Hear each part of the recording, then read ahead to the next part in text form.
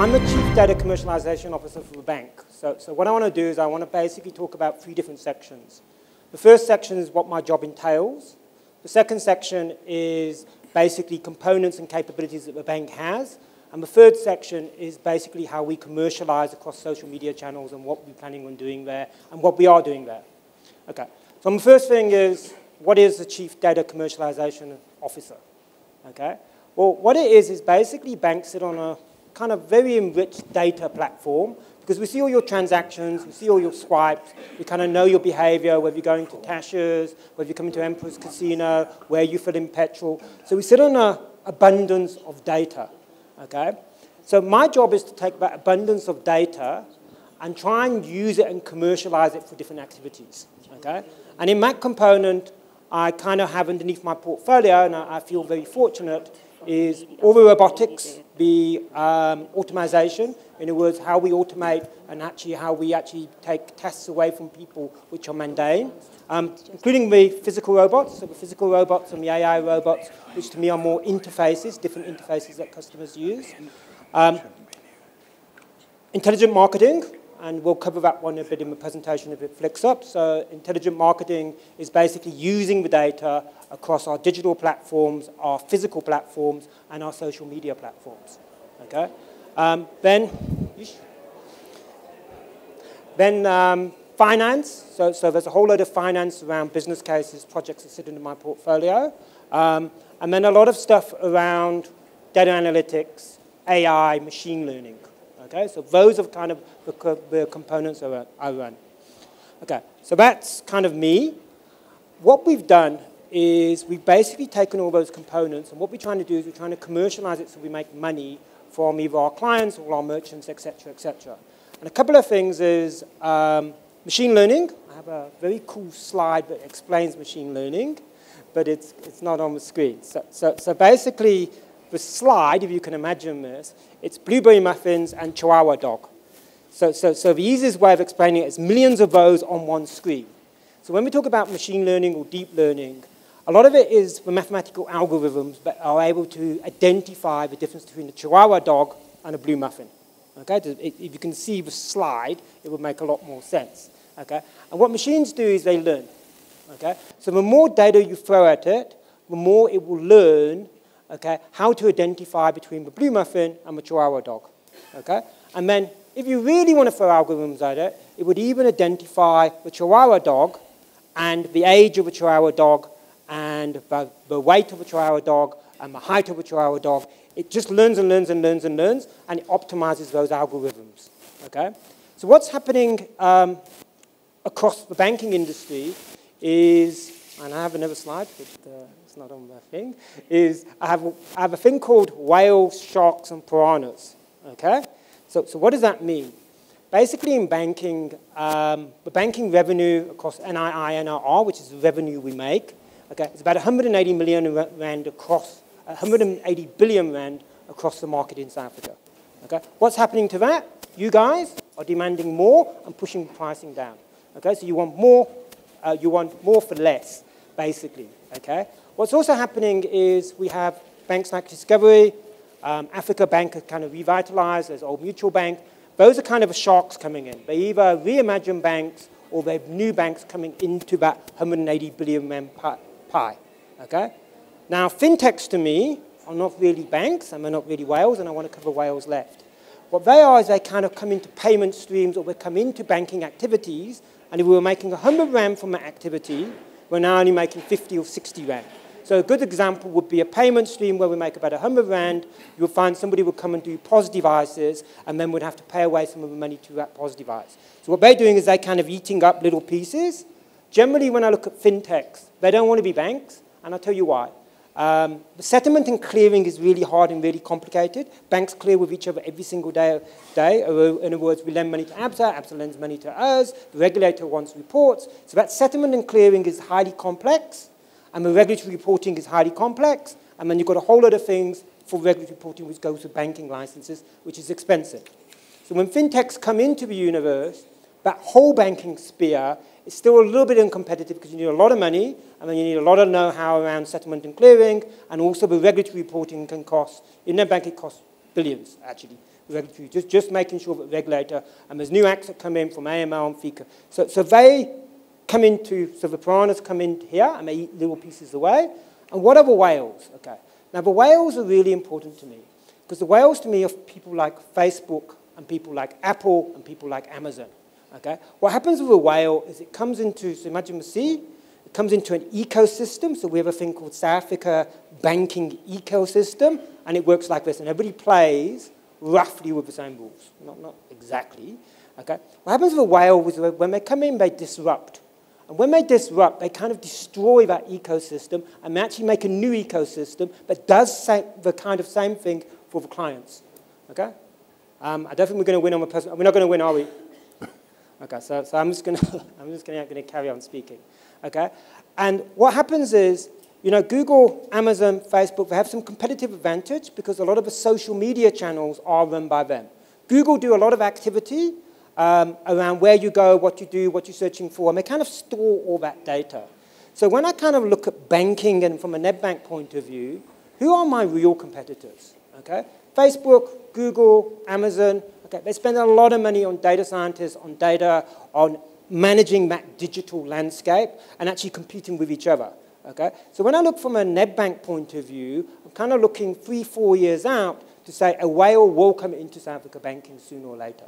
And when we come into South Africa banking, it's going to be disruptive in a different kind of way. Not like a fintech way, not like a new shark bank coming in. It will be completely different. And they come in with a lot of cash, a lot of know-how, a lot of customer interfacing, and also owning a lot of their social media channels.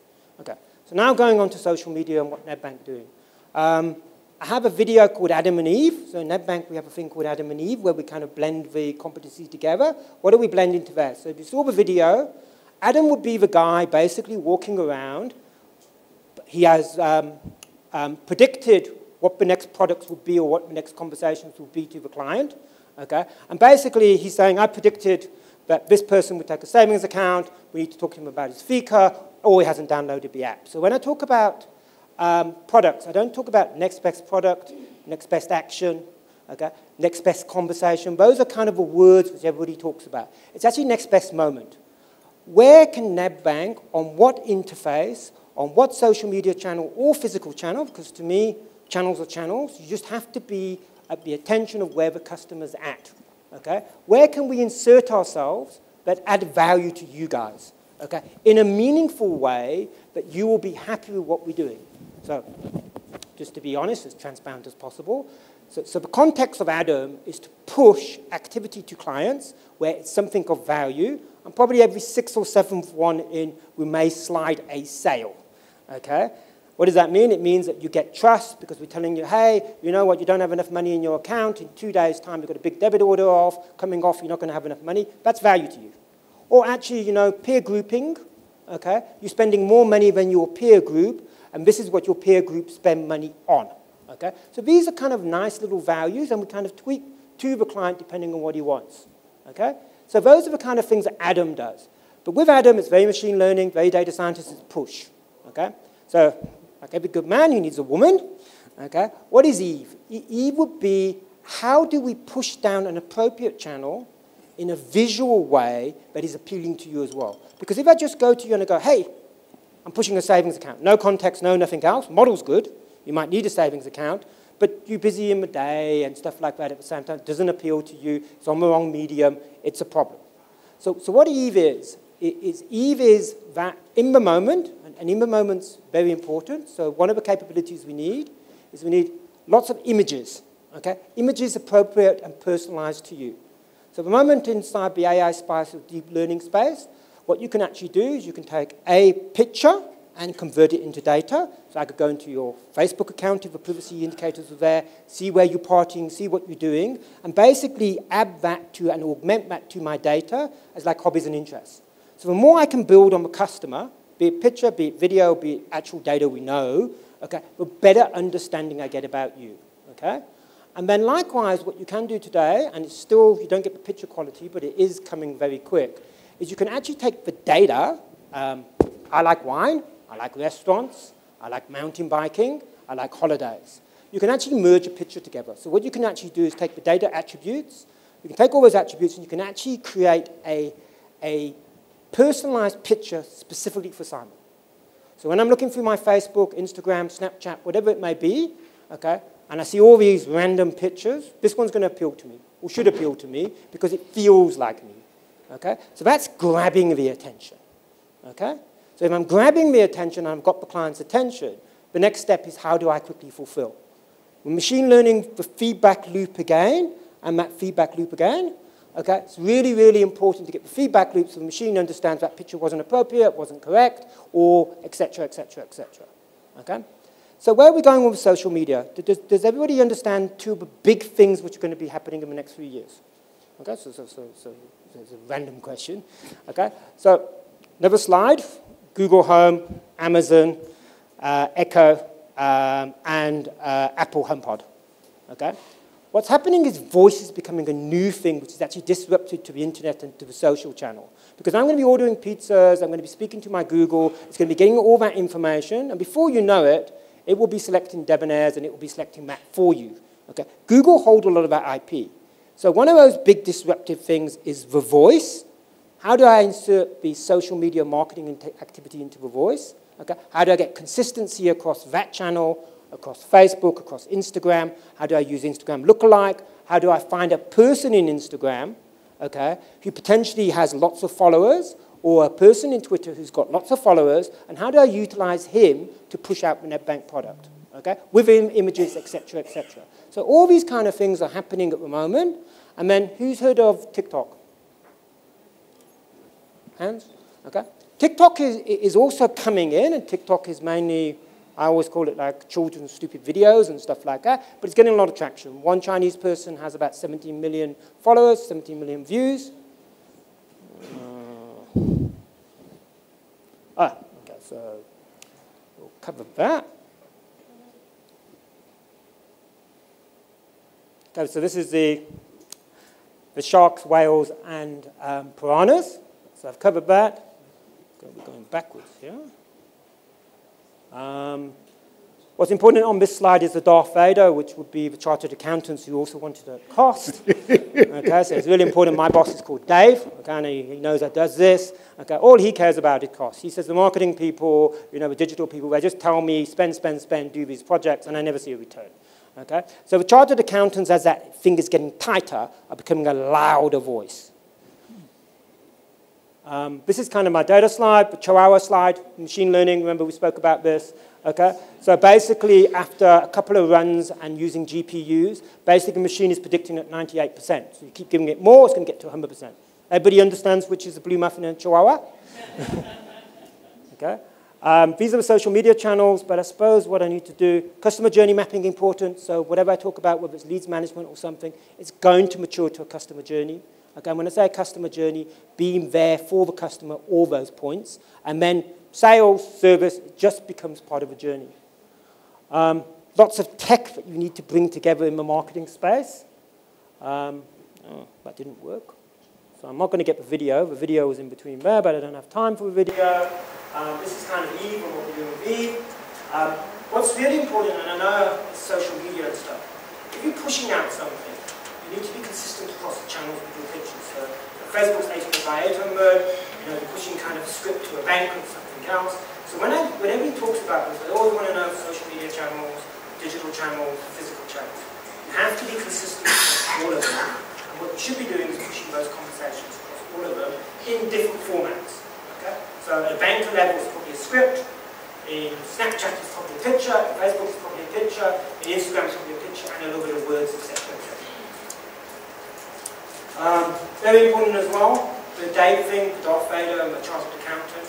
Whatever you're doing inside the marketing space, it's really, really important to do the content, but make the content, if you're going to do videos and stuff, reusable.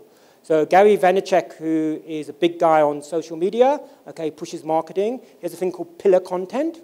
Pillar content is really important because it allows you to keep pushing the content across the channels in different formats. Okay, very, very important because things are speeding up. And when things are speeding up, what it means is it means that Adam and Eve are running every single day. Okay, none of this people come to us anymore. None of this once a month, once a week. It's got to be, and that's what the next best moment is. It means that you've taken all that capability and competency and you made it daily. Important slide. So these are the physical channels. That's nedbank.coza. Nedbank.coza needs to be the homepage or the app. What you need to do is cross all these social media channels, and the content that you put out, you need to push back into one of these home branches. Preferably the digital channel, the digital, as I say, about the web, and make the web the home. Okay? So everything from that web page should be able to go out to the social media and social media back. I spoke about this, so and TikTok being big, and I think that's a wrap. Yeah, because what actually happens is, depending on the quality, you've got millions and millions of pixels in there. So eventually it's actually reading the pixels. And remember, what happens with machine learning is you'd show it chihuahuas eating blue muffins, but you'd have to show it many, many, many, many, many photos. It's the same as soon as you move out of a chihuahua v blue muffin into a chihuahua, how big is it, what is its size? It starts condensing that. So all this is clever math, okay? But clever math needs to optimize its algorithm, okay? And when it's optimizing its algorithm and you give it back the answer, eventually it finds that sweet spot. I like questions, by the way. It's a lot easier when doing a presentation. We all do. Do you have a question? Or were you just scratching your head? Sorry. Okay, thank you very much indeed. And thank you in particular for reminding us that you've got to be consistent across your different channels. And I think that's something that we often forget. Partly because it's different people dealing with different channels. People's also expectations. So if you're getting a really, really good digital experience, why would you get a poor branch experience or a poor ATM experience? It connects back into the brand again. So the brand stands for quality. It's like Apple. One of the things I like about Apple is the boxes are cool. So instantly, when I get an Apple product, my first experience if it's an iPad or iPhone or whether they're going to install, the box looks good. Okay? And it's consistently good across all their devices. So a bank's not the same thing. If it's a digital channel, it needs to be personalized. Okay, it needs to have that one-to-one so you feel like it's just me talking to you, but really it's a machine talking to you, and it's just learning from you and learning your little bits and pieces here and there. Okay, it's really important to get consistency on the experience, consistency on the content, okay, and make sure that the customer expects it every single time. Yeah, absolutely. Cool.